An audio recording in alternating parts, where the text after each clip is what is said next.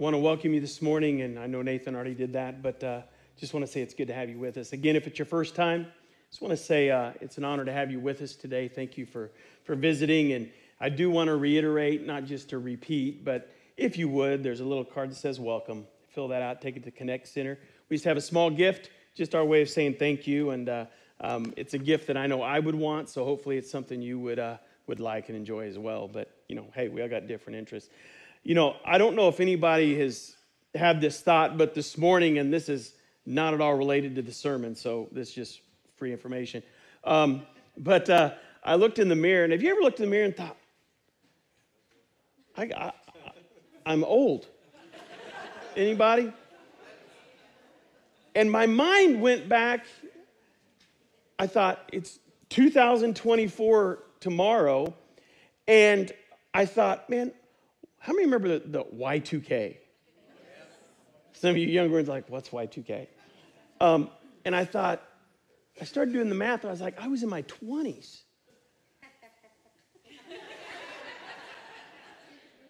And I looked in the mirror, and I'm like, wow, 24 years went fast.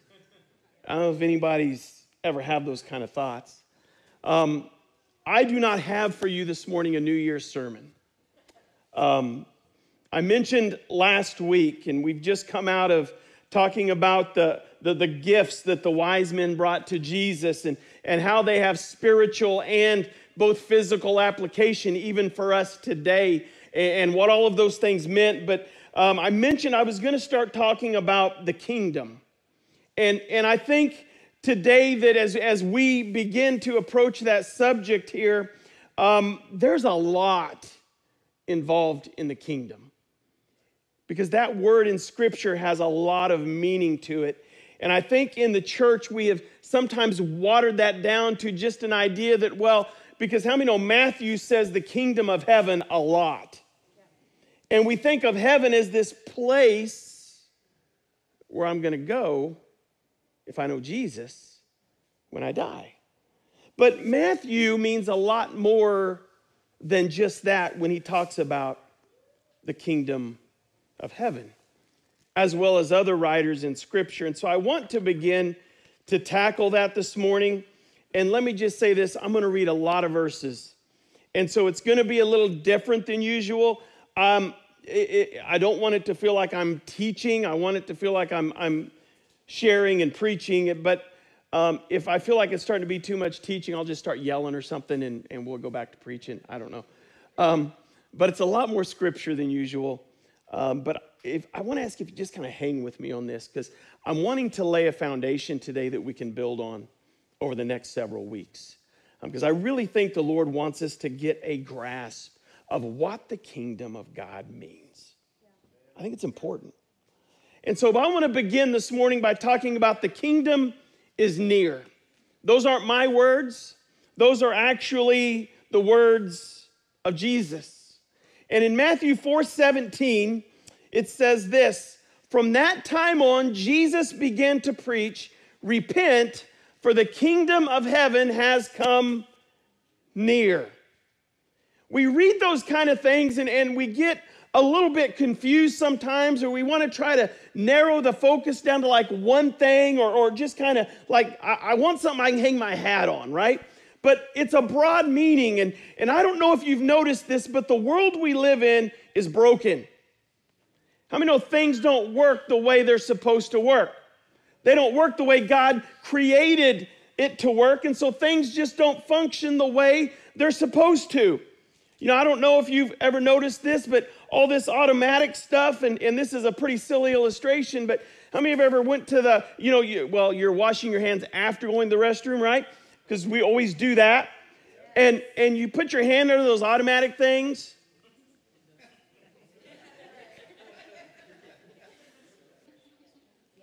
Or you got the hand blowers and you end up just doing this, right? And I know that's silly, but it is a microcosm of us interacting with a broken world. Things don't work the way they're supposed to. But bigger picture, people don't work the way they're supposed to either. We do dumb stuff. When my wife and I were pastoring years ago in a small town north of here, very small town, and we were living in this house, and there was these retaining walls down by the driveway, and the height of the retaining wall was probably 9 feet or so. And one of my sons, it was my youngest, I believe, thought it would be a good idea to ramp his bike off of that retaining wall. I was outside. I don't know why I didn't stop it. I don't remember all the details. I just remember he was scuffed from here to here. I mean, scratched and blood, and we checked him out, and he was fine, just scuffed up. But again, it's a microcosm of us as broken people. We do dumb stuff, and we get bloodied up for it. But the problem is we do dumb stuff that bloodies us up, not just physically, but emotionally, relationally, spiritually, and we get bloodied up and we get beat up, and a lot of this dumb stuff we do, which causes damage to ourselves and the world around us, the Bible calls it sin. Can we just admit that, right? Because the Bible tells us in Romans, it says, none of us are righteous, right? Not one of us. We've all sinned and fallen short of the glory of God. And so we sin, we do dumb stuff, and we get bloodied and we get beat up from it. And so from the beginning, the Bible ties our brokenness together with the brokenness of the world. See, in Genesis chapter 3, Adam and Eve sin, and then it tells us this in Genesis 3:17. Cursed is the ground because of you. Through painful toil, you will eat food from it all the days of your life. How many know this isn't how God created it? This isn't how it's supposed to be, but because Adam and Eve sinned, it brought in decay, right? It brought in all these things, and including us, that don't work the way it's supposed to. But most of the time, when we try to fix things, how many know we aren't helping? We're just making things worse because we can't fix it. If you think or you have any inclination or idea that you can fix it, I can't fix it, you can't fix it, but the Bible is simply the story of God working to fix this broken world. So at the beginning of Matthew, Jesus is born. And we read in Matthew 1:23, it says, the virgin, Mary, will conceive and give birth to a son, that's Jesus, and they will call him Emmanuel, which means God with us, right? And if you look just 2 verses earlier in Matthew 1:21, it says, she will give birth to a son, and you are to give him the name Jesus, because he will what? Save his people from their sins. So when we read scripture, it is just this effort by God. And when I say effort, it's not like he was in scramble mode, right? But it was this decision by God that he's laying out this plan to fix the broken world that we live in.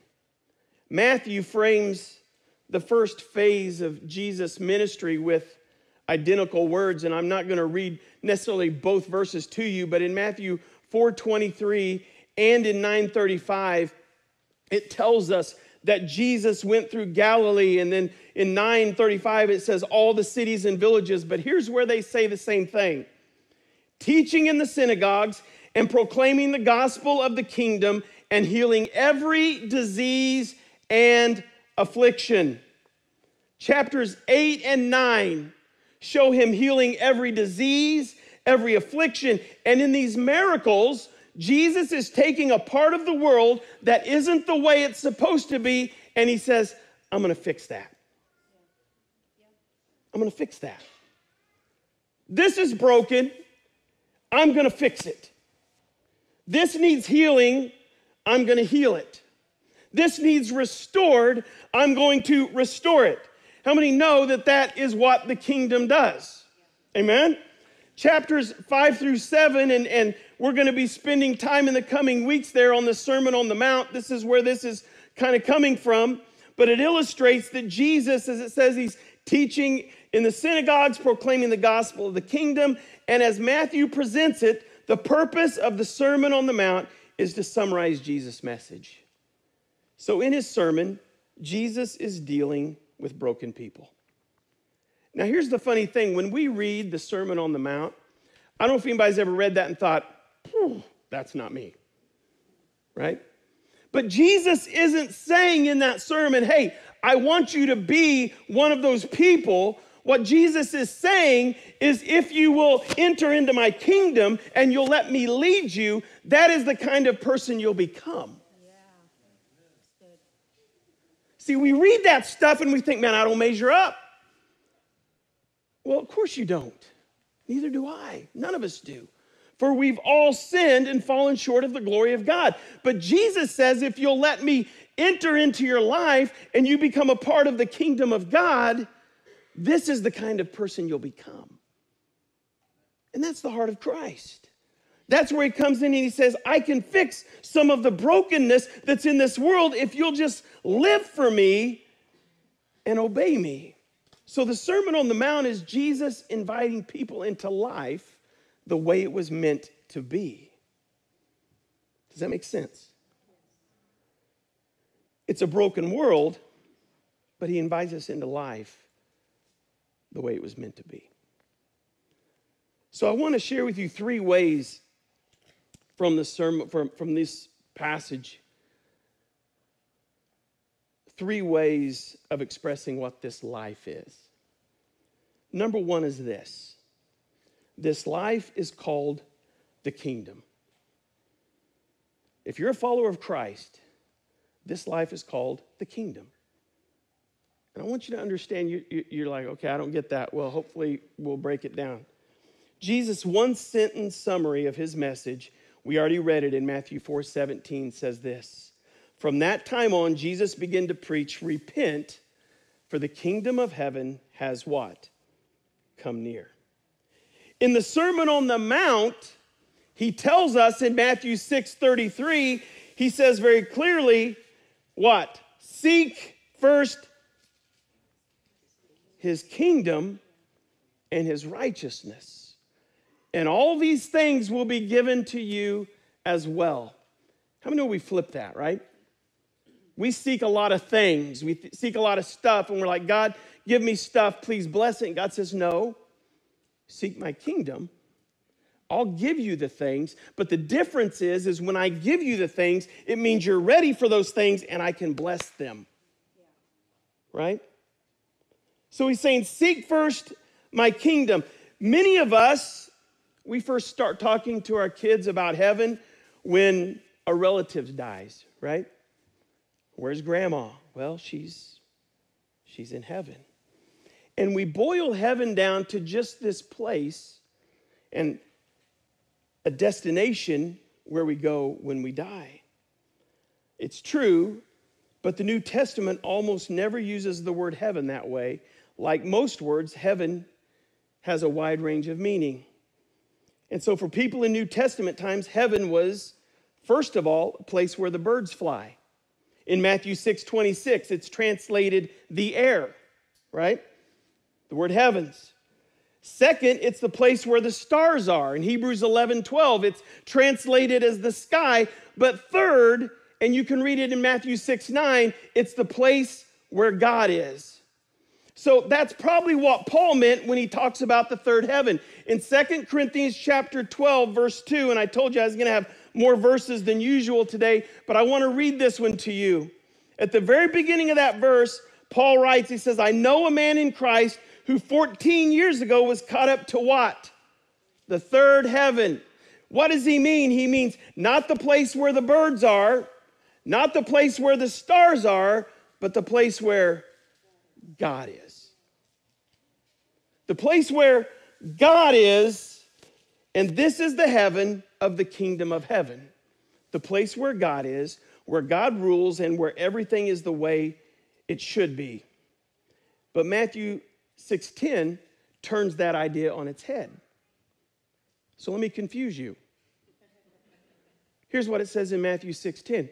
Your kingdom come, your will be done where? On earth as it is in heaven.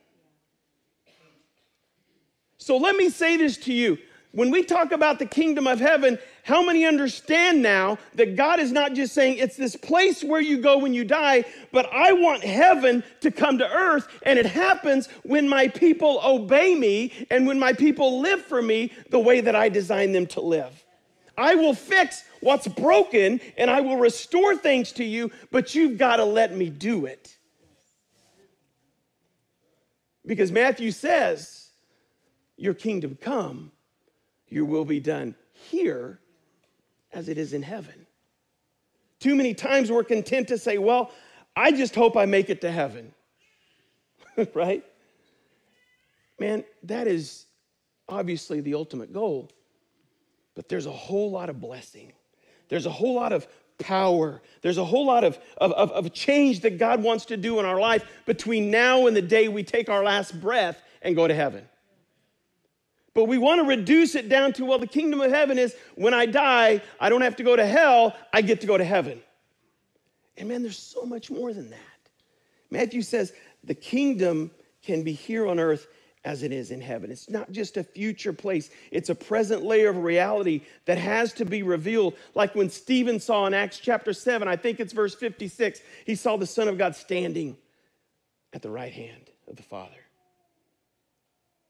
And then we read in Luke chapter 11, verse 20, and Jesus' miracles show this kingdom breaking in. Here's what he says in Luke 11:20. He says, but if I drive out demons by the finger of God, then the kingdom of God has come upon you. So there is this understanding throughout Scripture, this element that the kingdom of God, the kingdom of heaven, and those are used interchangeably throughout Scripture, is meant to be lived out here on this earth. Right? We have to have that understanding. It would be too much to say that the kingdom is here because the world is still broken. But it's also wrong to say the kingdom is not here. In Christ, it is available, it's accessible, it's breaking in. Theologians, and I even hate to say this because they use this phrase that the kingdom of heaven is now, but not yet. Meaning, we have it partially here, but not in its totality as it will be when we get to heaven. Jesus said it this way, the kingdom of heaven has come near. So we have to understand that there is a life that God wants us to live that far surpasses just hoping that we go to heaven when we die. And this is unabashedly and unashamedly supernatural. It's a different worldview that says that the world we see is broken and passing away, but there is a supernatural reality that is not broken. The question is it really a reality for you? Do you believe that? Is all this talk about the kingdom just some religious, good-sounding words? Or in Christ is there power to take what is old and make it new? Is there? All I know is over the last couple years as we prayed, we've seen multiple people healed of cancer. What was being destroyed and destructive, God made new. We've seen other diseases healed. We've seen God bring restoration, and what was being destroyed by the enemy, God says, I'm going to restore it and I'm going to make it new. That's the kingdom of heaven at work. This life is called the kingdom. The second thing this life is called is righteousness. Matthew 6:33 says, seek first his kingdom and what? His righteousness. Righteousness. Again, when we talk about righteousness, it's kind of a complicated word that's used differently in different places. In Romans, Paul uses it in a way that kind of implies innocence in a courtroom. He talks about being declared righteous in Romans 2:13, but it's basically the judge pronouncing us not guilty. But how many know that nobody earns that? In Romans chapter 3, verse 10, it says, as it is written, how many are righteous? Nobody. Not even one. Because why? We've all sinned and fallen short of the glory of God. Instead, in Romans 3:22, it says this righteousness is given through faith in Jesus Christ to all who believe. Right? So we are declared righteous through our relationship with him. But outside of the courtroom, righteousness can also actually mean the way you live life. I'm not going to read it to you, but you can write it down, look it up later. Genesis 6:9 tells us that Noah was a righteous man, blameless among the people of his time, and he walked faithfully with God.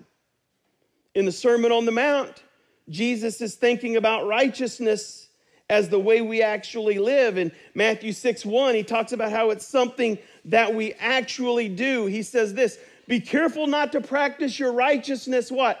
In front of others to be seen by them. So how many know that righteousness has a behavior to it? Not just being declared righteous by God when we ask him into our heart, but now he's saying there's also a righteousness that can be lived out. How many are tracking with me? Again, it has multiple meanings. And there's others in Matthew 5. We cannot be saved from one way of life without being brought into a different way of life. You ever went to the doctor and you said something like, hey, it hurts when I do this? And he says something like, don't do that. Yes. I don't know if you've ever had an experience similar to that, but we've known people who want to diagnose the problem but not help, right? Years ago, and Amy was having some health issues and some neurological stuff. She wasn't going crazy or anything, but maybe, I don't know. And we went to the doctor and they diagnosed, but they didn't know how to help. And my question was kind of like, hey, what good does that do? Right? I mean, we asked what was causing the problem. He gave some big medical term. And then we had to take that diagnosis to someone who could actually help. See, Jesus' sermon is calling us to actual changes in behavior. Action. Not just diagnosing the problem, because here's what Jesus says in the Sermon on the Mount. Oh, not the amount, but Sermon on the Mount. Sermon on the Mount. That'd be a good tithing sermon. Work on that. No, in all seriousness, in the Sermon on the Mount, he says it's been said not to commit adultery. But then he says, if you think lustfully, you've already done it in your heart. Right? He says it's been said don't murder, but if you hold a grudge against someone and you're angry, then you've already done that in your heart. Right? See, Jesus' Sermon on the Mount, when we talk about, now I'm going to say that every time. Jesus' Sermon on the Mount, when we talk about behavior, he's like, listen, there is a righteousness that I give you through the blood of Jesus Christ, but there's also a behavior, a lifestyle that I want to help you live that goes beyond just obeying the rules. Amen? And he says this, well, let me say this to you. That will challenge us in every way we don't want to be challenged. But the question is, will we let it challenge us? Will we say, God, I want to live in your kingdom. I want to allow the kingdom of God to come to earth through me. Am I willing to live a level of righteousness that's going to facilitate that? But the third and final thing I want to share is this. This life is called Jesus. It's life in Christ. Hebrew poetry, and when we think about poetry, we like things that rhyme, right? When you read Scripture and there's poetry written in Scripture, it doesn't rhyme words. Rather, it rhymes ideas. It's one idea stated in two parallel ways. So Matthew chapter 5, verses 10 and 11 do this, and I want to read them to you real quick. Blessed are those who are persecuted because of righteousness. There's that word. For theirs is the what? Kingdom of heaven. Which means if we're being persecuted, guess where we're not? Heaven. And if we're being persecuted for living like Christ, then the kingdom of heaven has an element here on earth, right? But verse 11 says this: blessed are you when people insult you, persecute you, and falsely say all kinds of evil against you because of me. See, they are blessed when they're persecuted because of Jesus. This righteousness, this life, the way it is meant to be lived out, is through Jesus Christ. Everything is because of him. As Hebrew puts it in Hebrews 2:14, that Jesus shared in their humanity. He was made fully human. Hebrews 2:17, it says this: for this reason he had to be made like them, fully human in every way. So Jesus comes and he's fully human, and he shows us what a person who isn't broken looks like. That's why he came. He said, I want to show you, and I'm going to give my life so that you can. But it's not that Jesus just shows us what life, the way it was meant to be, looks like. He is life. In John 1:4, it tells us this: in him was life, and that life was the light of all mankind. The phrase that Paul repeats over and over is that we are in Christ. This life is called the kingdom, it's called righteousness, and it's called Christ. And again, there is something unashamedly supernatural here. In 2 Corinthians 5:17, and we know the verse, that if anyone is what? In Christ. What happens? The new creation has come, the old is gone, and the new is here. See, this life is supposed to be lived in Christ. And while our body and our flesh is still part of the old broken world, in Christ, our spirit is not broken. Our hearts have been made new. See, the problem is we make choices that bloody us up emotionally, spiritually, relationally. And God wants to set us free, and he wants to deliver us from that. And he says, I want to renew that. I want the kingdom of heaven to come to earth. And what's broken, he says, I want to fix. And we're like, no.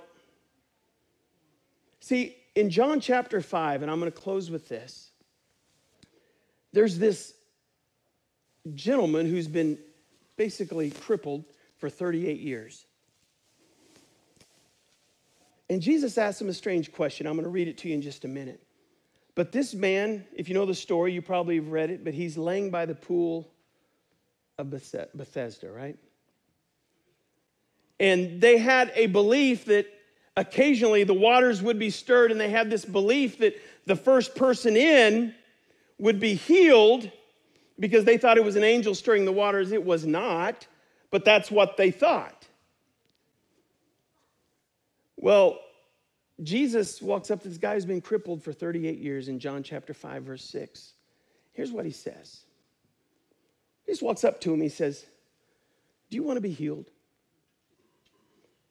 Now, you can go read the rest of that story. I'm not going to read it all to you. But if you notice, if you read on, he doesn't answer that question.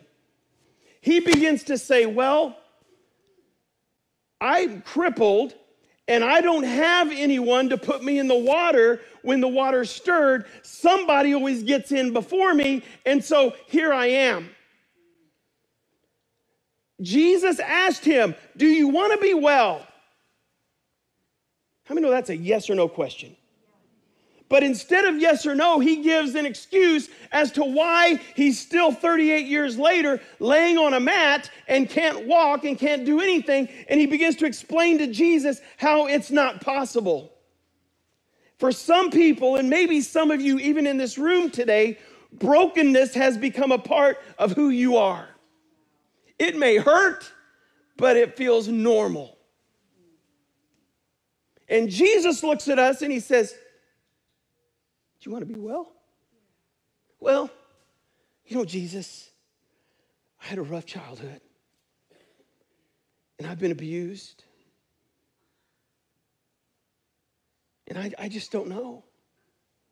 Just like, I asked you if you want to be well. Well, you know, I just got so much anger and so much bitterness. but it feels normal and it feels comfortable. And we're just like, well, I've learned how to function this way so it feels safe. But Jesus says, you still haven't answered my question. Do you want to be well? Well, I don't know if anybody's ever witnessed this, but I have. I know my wife and I have. Someone that's in an abusive relationship, and they just keep going back to it. And in your mind, you're like, they're going to end up in the emergency room. And sure enough, what happens? They end up in the emergency room. And you look at them and you're like, man, I wish normal could feel normal for you. Right? Here's the deal. We are so much better at diagnosing someone else's abnormality than we are our own. We look at our own life because we know what we've been through, and we get to make these excuses, and we're like, well, God, if I give that up, then I just don't really know how I'm going to feel safe because I've wrapped myself in this cloak of anger or this cloak of bitterness or this cloak of being a victim and feeling like, Jesus says, I know all that. Do you want to be healed? Read the story in John 5. And despite his answer, if you know what happens, what does Jesus do? He heals them. He says, get up and walk. So I want to ask you today, do you want to be healed? Do you want what's broken? Do you want the kingdom of God to sweep in and fix what's broken? Do you want him to heal your heart? Heal your emotions? Heal your relationship? Maybe heal your body. I don't know. We haven't talked about what all that actually looks like, the details of life as it's supposed to be, or what the rest of the Sermon on the Mount is about. But before we even start, you got to ask yourself, are you tired enough of this broken life to consider something new?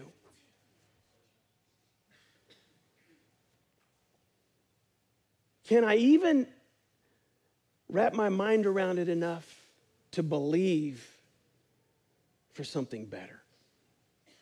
Because there's some, you've circled the same mountain hundreds of times.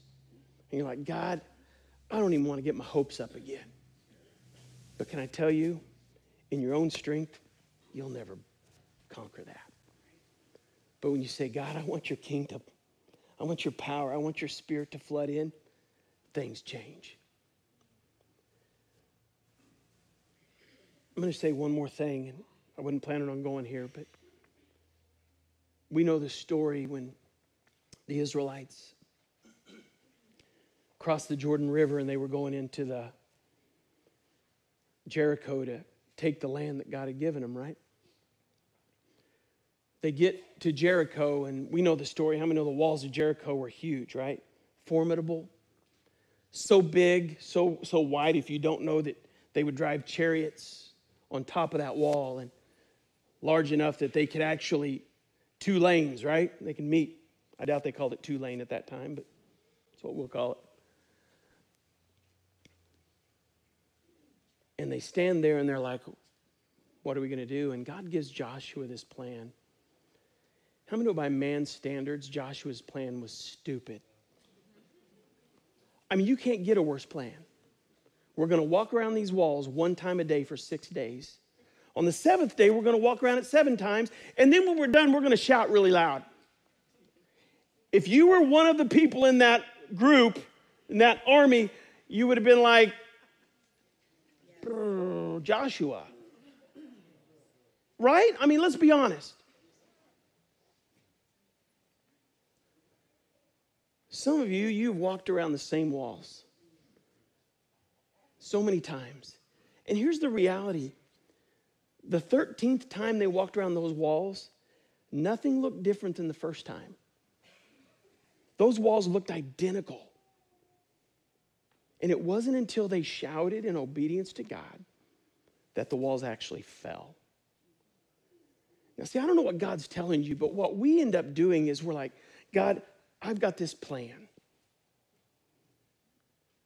I've got this idea on how to bring the mountain down that I've been walking around. And God's like, great. When you're done, let me know. I'm here to help. Right?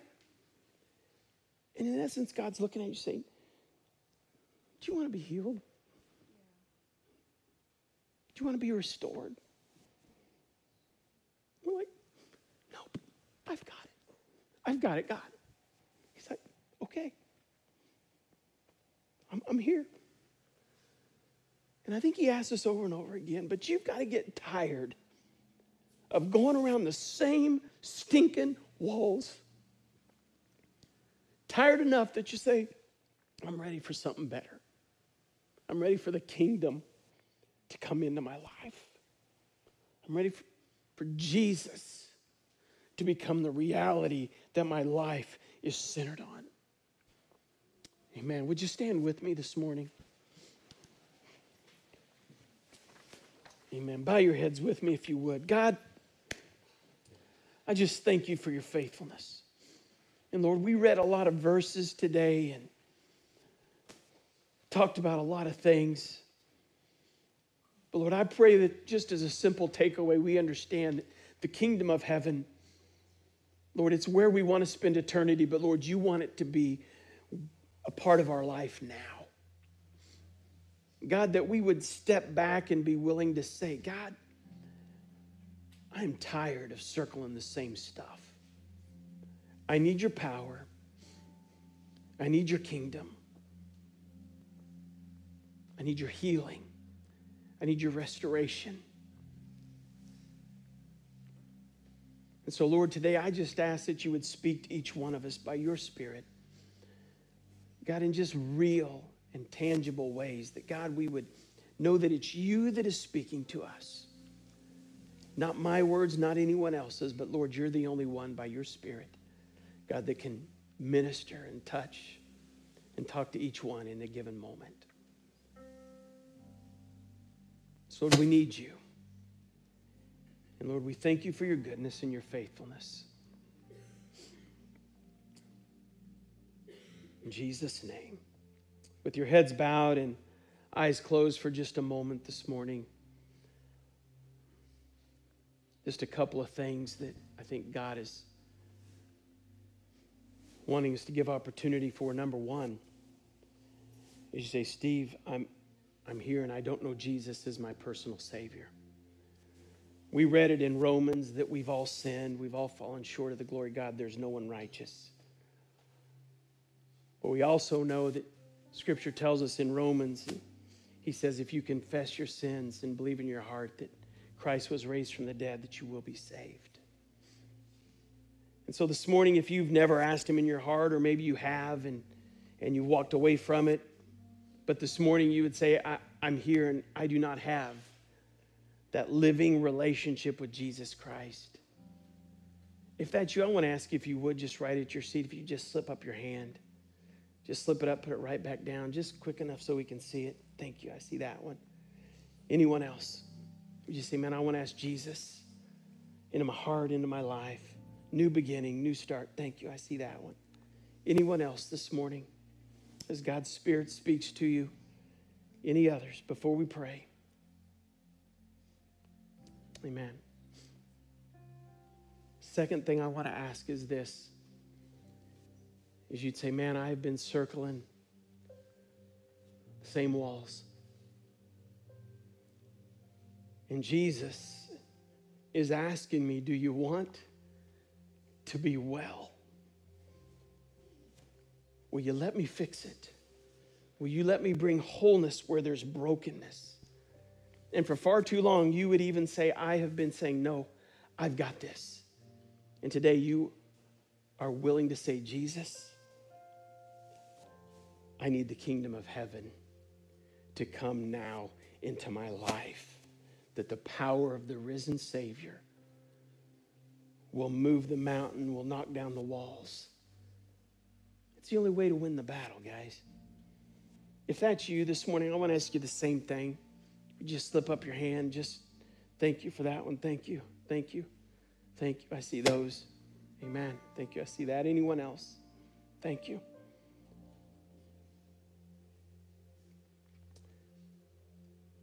God has an answer. And I would even go beyond that and say, God, through Jesus, is the answer. But you've got to let him in. You got to let him in and trust him. I want to ask this morning if our prayer team would come.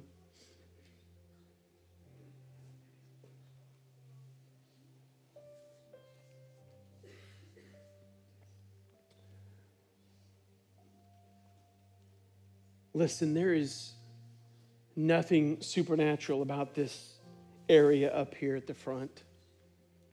And there's nothing supernatural about us standing up here.